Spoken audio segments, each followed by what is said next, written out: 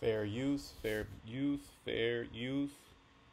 First, I want to give all praises, honor, glory to Yahweh, Bahashem, Yahushai, Bahashem, Racha, Kwadash. Double honors to the apostles, Elder Bishop, the great millstone who rule well, peace and blessings to you fellow brothers pushing this word in truth and sincerity. It's your brother Chanak coming back with another lesson through the spirit and power of Yahweh, Bahashem, Yahushai, Bahashem, Racha, Kwadash. Shalom, shalom to the believers that believe on the names of Yahweh and Yahushai, the 144,000, as well as the rest of the elect. Okay, I have this video here. This is from the Young Turks, Proud Boys. If Trump loses the election, there will be riots. I guarantee it. Okay, that's a quote taken from this video. I'm going to play some of this video, Lord's will. The video, doesn't get struck. Some sensitive things are said within this video. I'm not going to play the whole video. You can play it. You see the title there. Lord's will, I'm going to put the title in the description box. I was watching this last night. And pretty much, you have a good group of Americans that are about that action. See what I'm saying? They're ready to take back their country, right? They're ready to, get things back in order. They're ready to, comply with the Constitution. And, pretty much they're ready for America to be great again. Make America great again. That's a slogan that Trump did not come up with. It's just recycled political rhetoric to galvanize the people to, play on their emotions. And that's pretty much what Trump, he's a character. He's part of the agenda. He's not someone that's fighting against the agenda. He's part of that left-right paradigm. Okay. And the wicked elite, they put Biden in there to pretty much stink up the place so bad that the only option is Trump. A lot of Trump's talking points are now being labeled as not what's the word, crazy or extreme. They're being labeled as, yeah, we need to do this. Look how bad our country has gotten. So let's play a little bit of this. This will probably be short. I'll probably hit you with one scripture. We'll just see, maybe two. Let's play a little bit of this. And a lot of this is set up. The sentiment is there. There is a lot of Americans, mainly Edomites, but Jake too. Jake is calling him Uncle Trump. There are a lot of people that do have this sentiment, but we also have to understand the wiles of the devil. He's going to set up individuals to pretty much, cause mischief, feds, if you will, agents. And this guy that's going to speak might be very well an agent. And they allow certain talking points to come out too. Okay? They're allowing certain talking points to come out, so then they can use that as a means to persecute and demonize, and then pretty much stop that fragment of speech from going out. So let's play a little bit of this. And I sped it up. What is it that excites you about Donald Trump? Honestly, it's just because we really don't have another candidate that's better. None at all. He's done more for this country than any other president has. And in my opinion, he looks like he works for an intelligence agency. Just his gait, the way that he, you could tell a cop, right? You could tell how they feel, but they could love. They also, those cops and stuff, those feds, they love Trump as well. Okay, but he can be very well a guy that's set up. A lot of times that's the case. In terms of what? Can you be specific? He didn't get us involved in wars that we don't belong in. We don't belong over there. We need everybody we got home. What do you think he should do if he's president again about Israel and Palestine? He's going to pull everybody out. We don't belong over there. It's not our problem. But we need to worry more about what's going on here than over there. But we really don't have soldiers. Israel's fighting this against We Hamas. need to stop giving them money, too. We need to stop giving Ukraine money. There are a bunch of Nazis over there. If you guys even knew the real story about what's going on over there, it's sickening. Do you think that Biden has made it worse? And these things are all true, right? They're all true. Esau is allowing these talker points to come out and gain traction.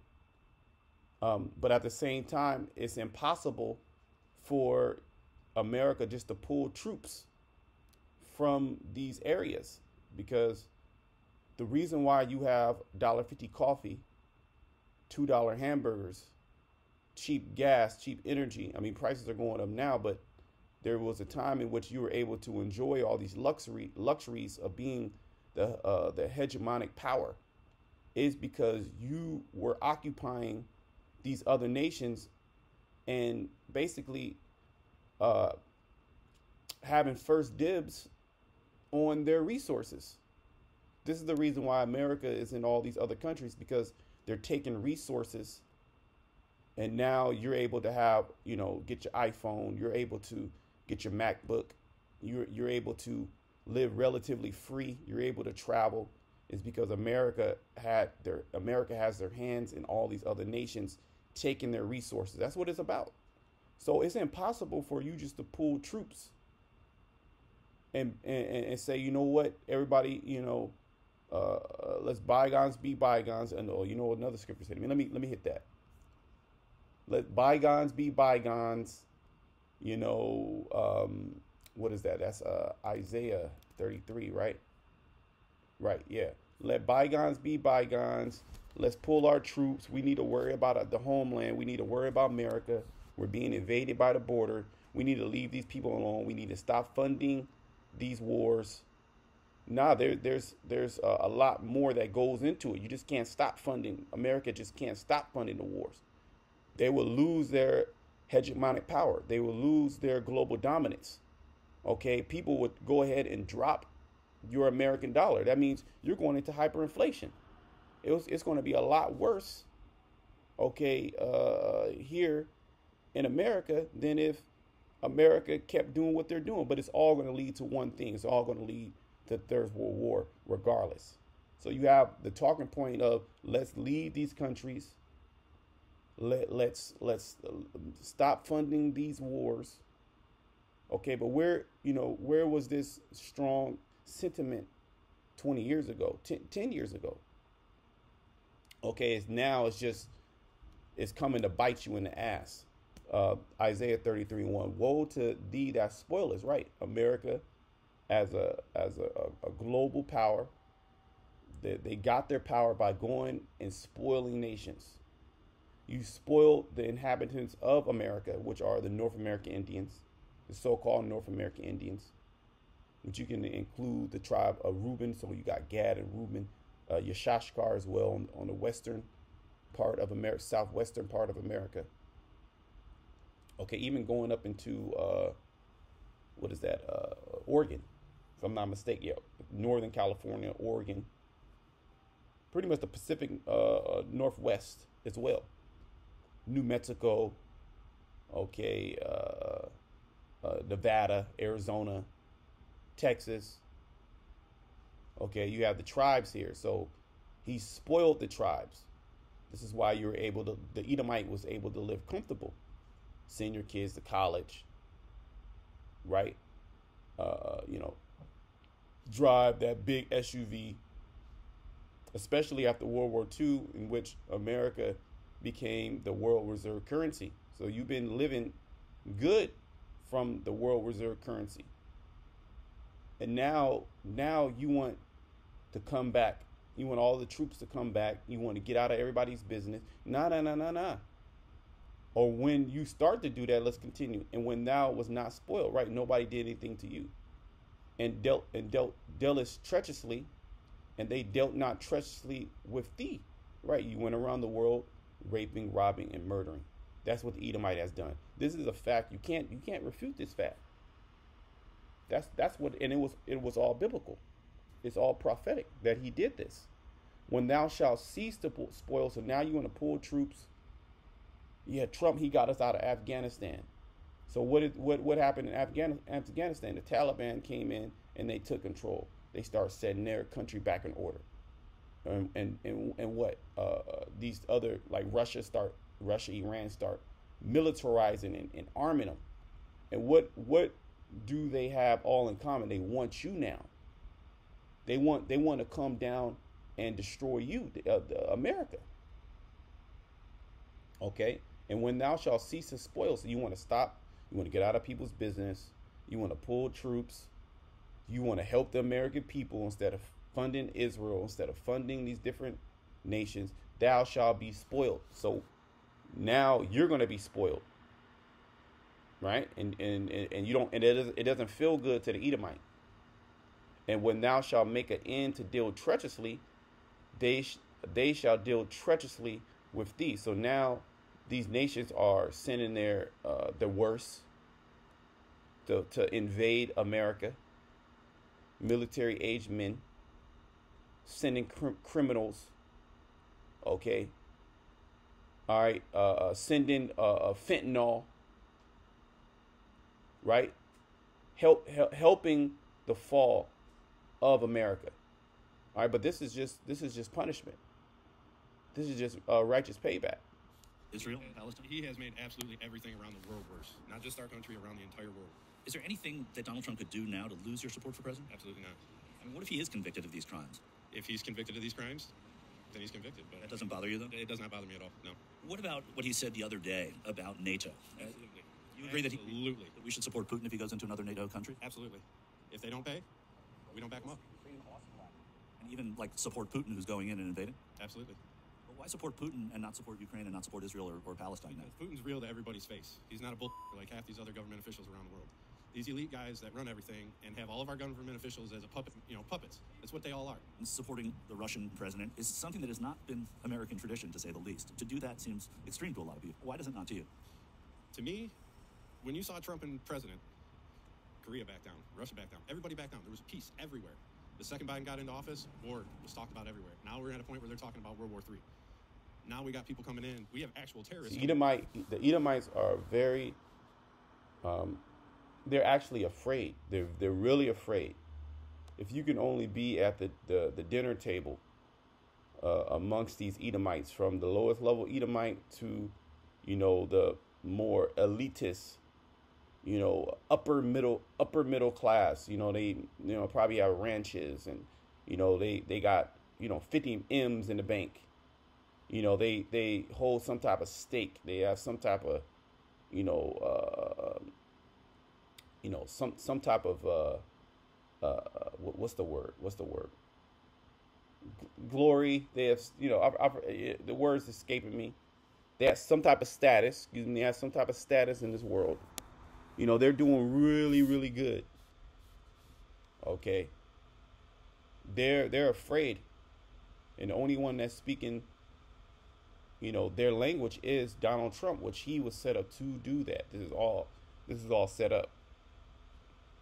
Okay, and individuals like this are allowed to speak, and they will continue to be allowed to speak, to basically categorize you. All right, so they can come down and they can take down these certain talking points, and he's gonna speak to that. Through our border, into our country, right in front of Biden's face, and he's doing nothing about it. He can bring all of his troops over here all he wants, because that's what they are. All these immigrants coming in through the border, all the men, they're all military. It's been noted and documented. He's bringing people over here to start and get votes, to lock up every patriot, to make it so that we can't even organize as a group anymore. What is your group? Because I see the D for Detroit Tigers out there. What? We're Proud Boys. We don't hide from anywhere. Anybody. We're out here. We have no reason to hide. But the second they decide they want to try and pass this bill, they're taking a direct shot at the Constitution when they do that. And when they do that, they're doing that to every American, including the police, National Guard, everybody. You don't want to take on your own country. We're at that tipping point right now between the U.S. citizens and our government, where they're treading a very thin line. And a lot of people. People that are way bigger than anybody else that is out here right now, including us.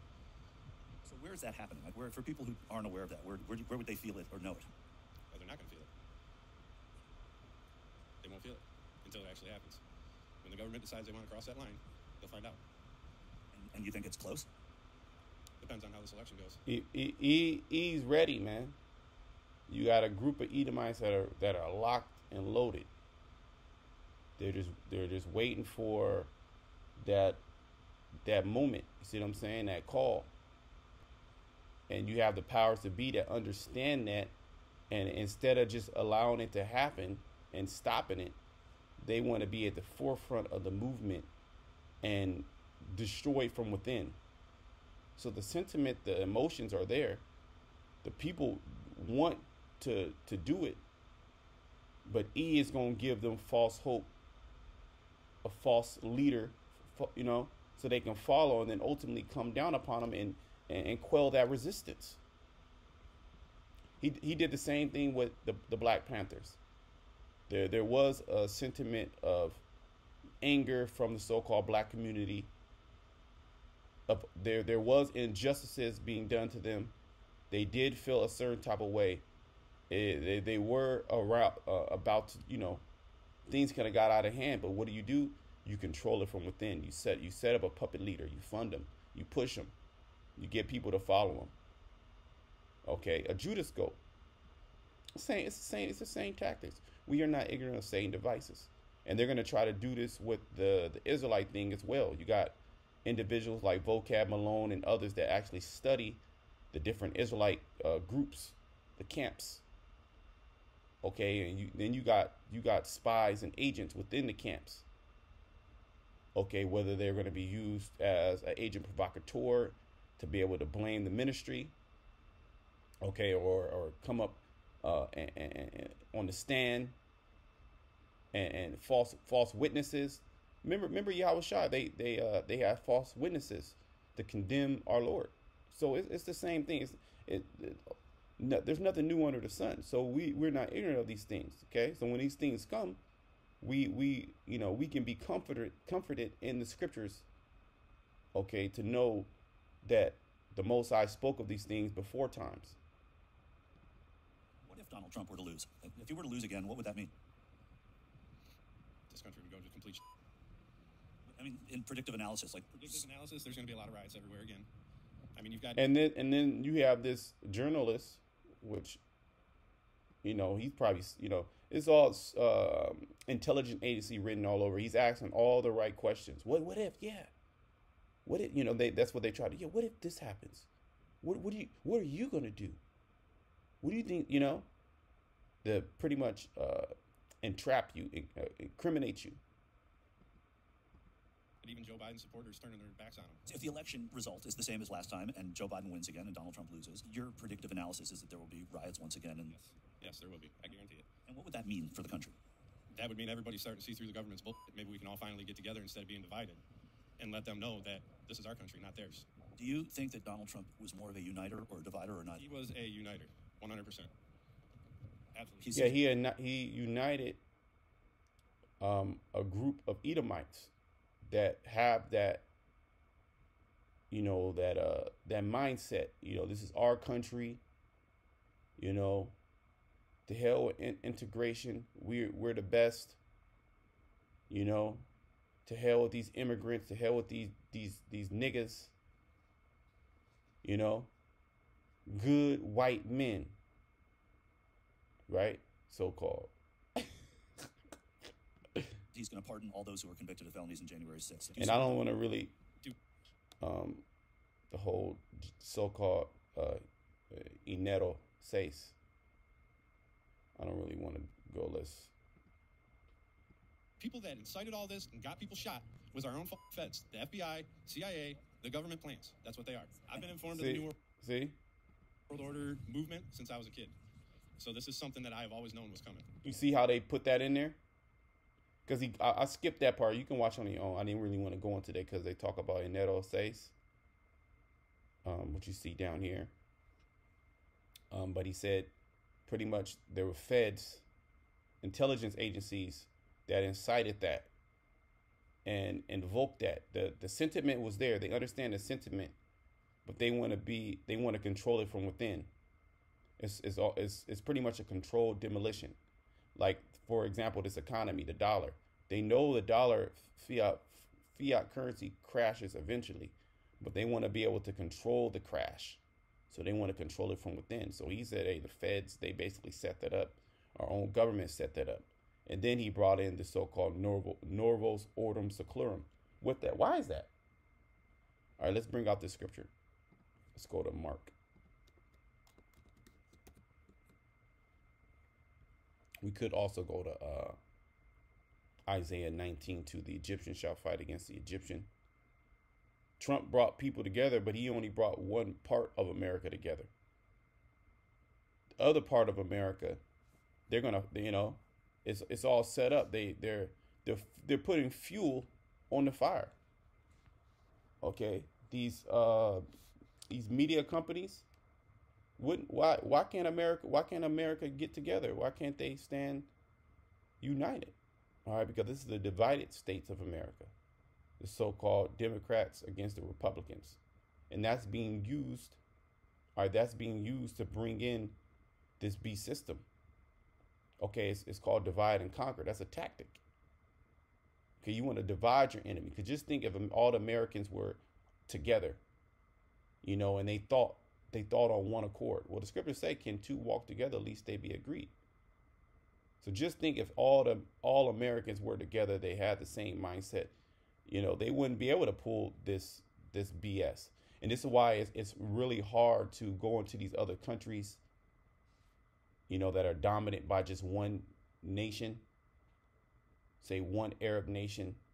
They have a sense of nationality, right? Their nation. You go into Russia, that's why, it's not that many dissenters in Russia. There's not that many. There is division, but everybody's on the same accord. They have some type of pride for their country. But it's easy to do it here in America because you got all type of nations in America, and then you allow free thought in America. Mark 3:24. And if a kingdom be divided against itself, this is what our Lord said when the wicked scribes and Pharisees basically said he had devils. He was Satan. This is how he was able to do those miracles. Let's start at 23. Let's start at 22. And the scribes which came down from Jerusalem said, he has Beelzebub, and by the prince of the devils casteth he out devils. Right, so they was basically saying he's Satan. This is why he's able to cast out, demons, because he's the head of the demons. And he called them unto him and said unto them in parables, how can Satan cast out Satan? If a kingdom be divided against itself, that kingdom cannot stand. So why would Satan go and cast out demons on people and then get the people right, So Yahushua is like, how can Satan cast out Satan? That doesn't make any sense. And if a house, and this is all parables, and if a house be divided, but it's very relevant. It is very you can understand what he was saying because it's relevant in real world. This analogy is very relevant in real world situations. And if a house be divided against itself, that house cannot stand. Right? If you got people in a house and they're fighting, well, why do you think marriages don't last? Because the house is divided. All right, we got cliques. The father is divided against the mother divided against the father-in-law, the mom, sister, brother, everybody's divided. How can the house stand? What eventually happens? They split. So the same concept here in America. Trump is not going to bring everybody together. Okay? And when they see if it doesn't go their way, there's going to be major riots. Okay? From the left and the right. It doesn't matter. Okay?